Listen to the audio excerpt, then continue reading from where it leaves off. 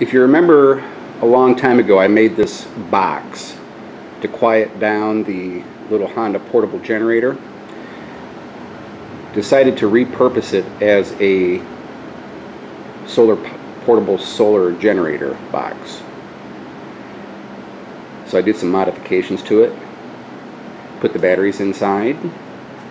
Hooked up my old 30 amp tracer MPPT solar charger. And I got a couple of panels hooked up to it outside. I'll show you in a second. But let's take a look at the box first, and I'll show you some of the finer details of this.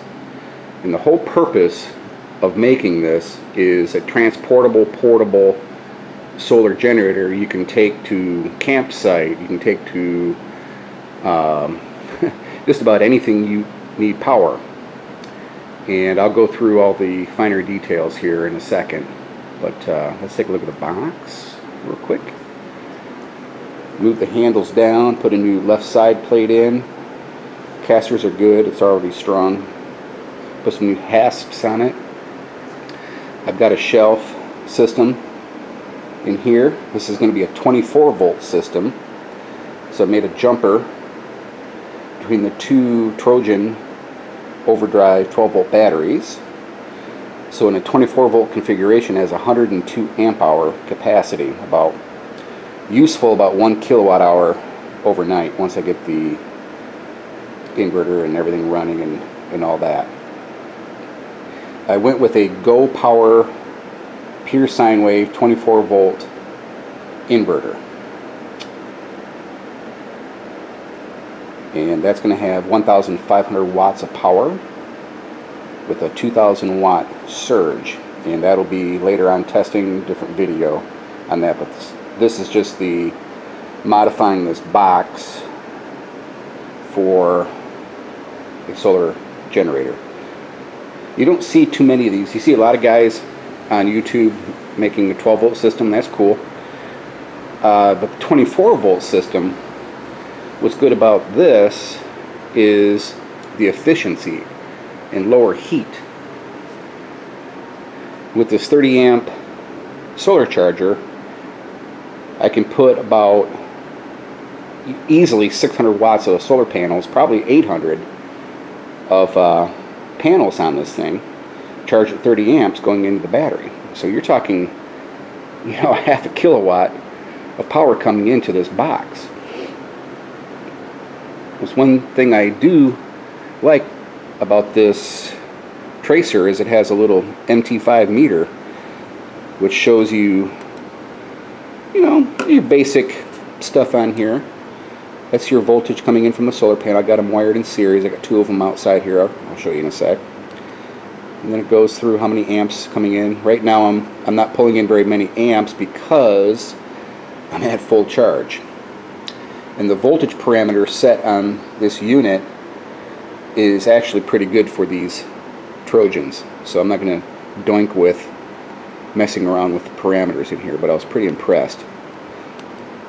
And it shows state of charge, or I'm sorry, 100 amp hours on the batteries. Well, it's a 100 amp hour battery, that's what I put in there. And then it shows the state of charge here. So it's got a little cool little features in here.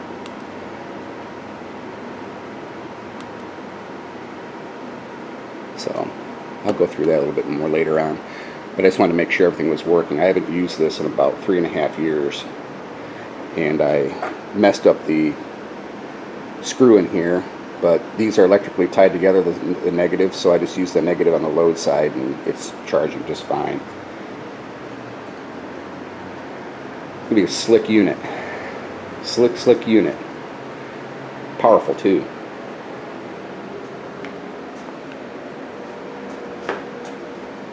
Of course you can shut it.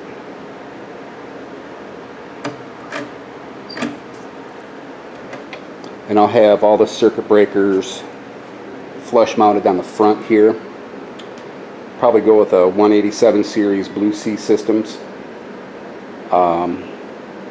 Just one single action type thing. Mount the MT5 meter here on the front, and of course put a outlet with a patio cover on it For the PV cable, I may do a cable access panel on the back. I'm not sure if I'm going to do Anderson connectors or not. Excuse me, or I'll stick with the MC4. Not quite sure. One step at a time. Alright, lastly, I'll go out here and show you. Got the 2 solar panels cooking along here. I got these from Renogy. These are secondhand, factory refurbished with full warranty. Got them wired in series, just collecting a little sun this morning. So, okay, just wanted to do a quick video, show you guys where I'm at with this thing. Weight on this with the 2 batteries is going to be about, total with everything in it, it's going to be about 175 to 190 pounds. So 2-man lift.